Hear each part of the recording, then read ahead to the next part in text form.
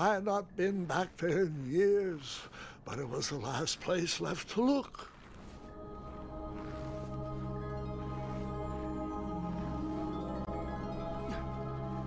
Those lost wishes weren't the treasure I was after.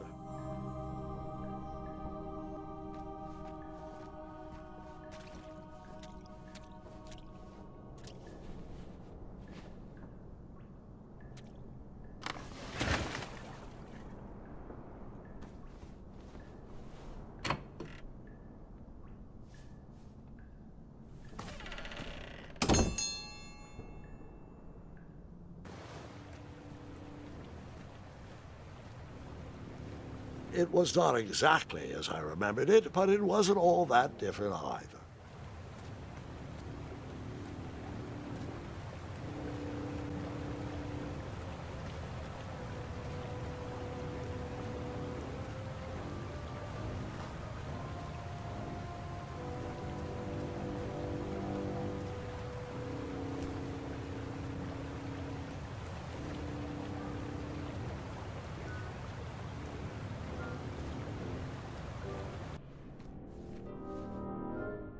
Two odd contraptions guarded the lost treasure.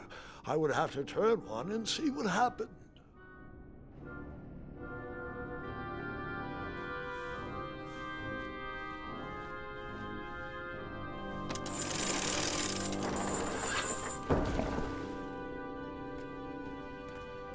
I decided this was no time to take a nap, even though that bed looked very squishy and very comfortable. Wait. Hold on, Grandpa. I don't remember this part of the story. Beds hanging from stalactites? We'll get there, Gwendolyn. Don't worry. No detail in this story will be overlooked. Now, where was I? Ah, yes. As I treaded through the river of rumbling trundles, I feared I knew the source of that deafening wind.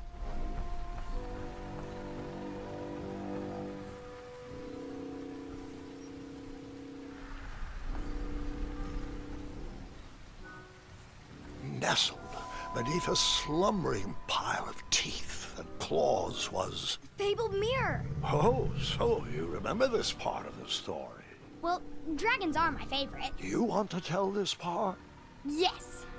King Edward sent me, the greatest knight in all of Daventry, on a quest to return his stolen mirror. A gigantic, hulking beast of a dragon was the last thing in my way to... My way too.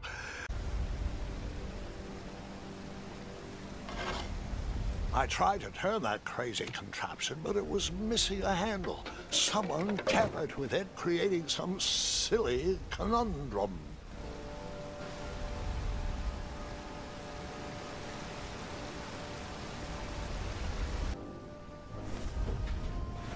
As I was saying, this was no time to take a nap.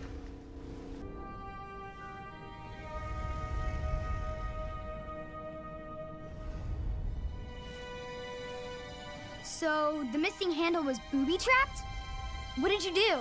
Well, I used my cleverness to outsmart the trap.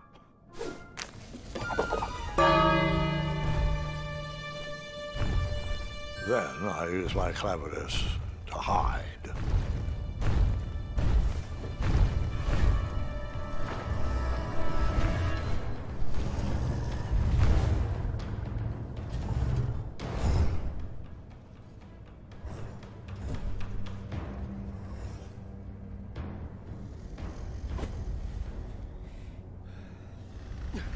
The dragon's chains were coiled around a gigantic switch mounted to the cave wall. This cave seemed to be filled with failed adventures.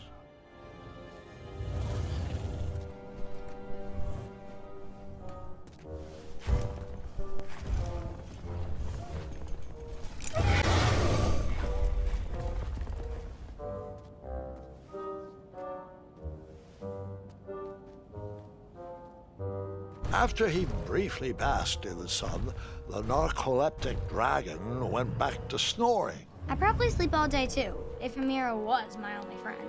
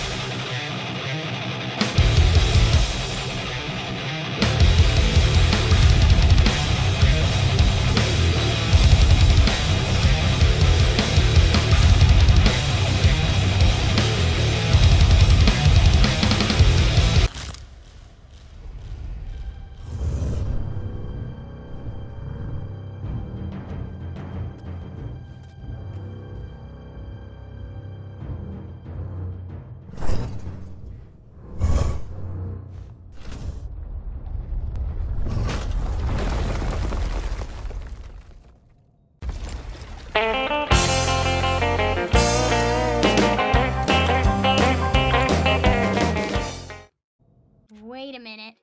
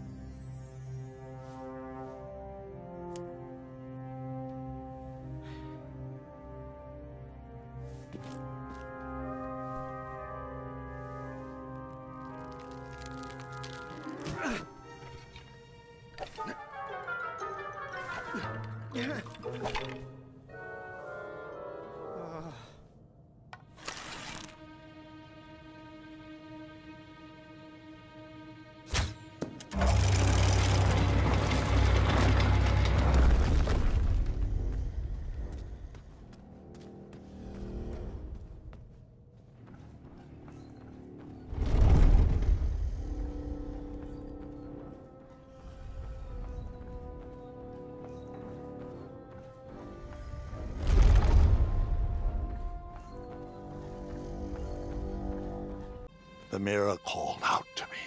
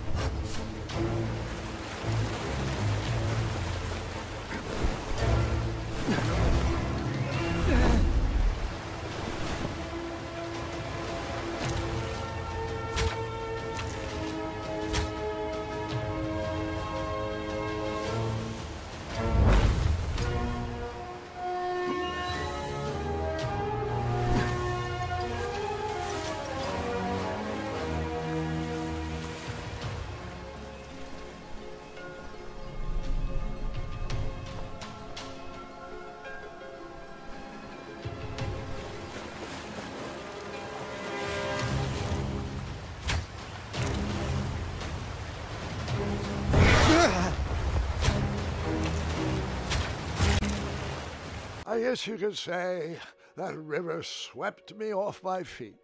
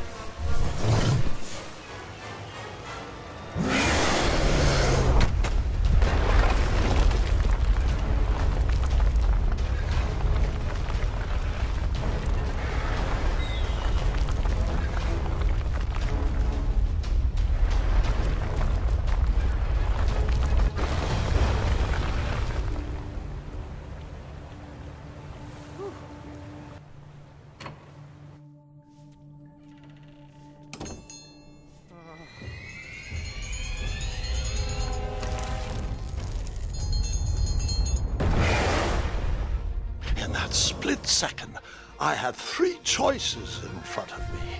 Any would clear my path to safety, and all would have rippling consequences.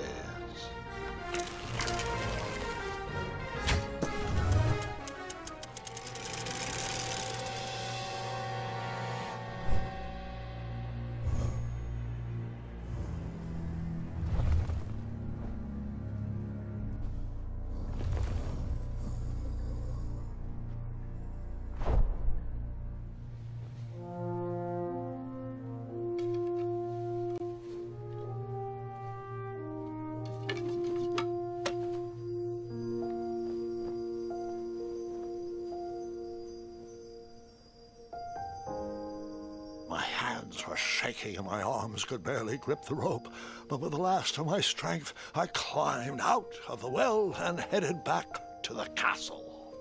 Ever since the magic mirror returned, its reflections have warned the kingdom of danger, kept our family safe, and it has exposed many troublesome crumbs tangled in my beard. Yeah. King Edward was so proud that you returned his lost treasure that he made you king.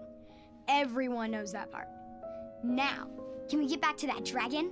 Gwendolyn, there is so much more to my stories than dragons. I hope this old cap will be remembered for far more than the action tattered across its brim, sewn into the seams of many hidden adventures. All right, let's get back to the dragon. Tell me everything. Like, why did you set the dragon free even though he was trying to eat you? I set him free because, well, over the years I realized that the dragon was not the despicable, hideous beast Daventry had made him out to be. He was just a caged animal that was never shown any kindness. On that day, I forgave the dragon for his atrocious past. You have such a bizarre way of making friends, Grandpa. I guess I do too. I'm known as Gwendolyn the Popular back home, but only to my stuffed bunnies. I've always found it best to pursue friends where I can, though they don't always feel the same about me. All right, you two. Grandpa needs to rest. Gwendolyn, it's way past your bedtime. Sleep well, Grandpa. I'll be back first thing in the morning. I don't need rest. I'm as spry as I've ever been, though I wouldn't mind a slice of magic fruit.